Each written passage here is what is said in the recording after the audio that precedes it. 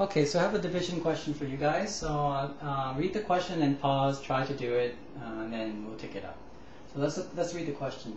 Ken has a wood log of 24 feet long. He wants to cut the log into 3-foot fire log. How many 3-foot fire logs will he have? Okay, pause the video and give it a try.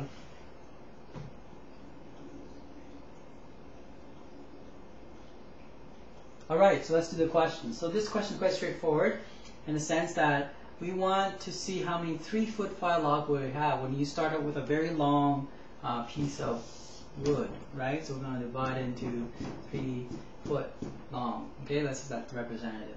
So if this whole thing represents, let's say, 24 feet of log, and then we want to get 3 feet, right, each, how much would that be? Well, the question would be to divide 3 into 24, right?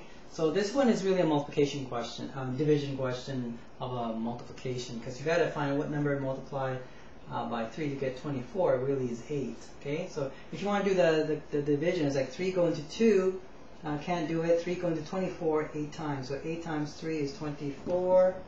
Subtract the difference 0. So really, he would have 8 fire.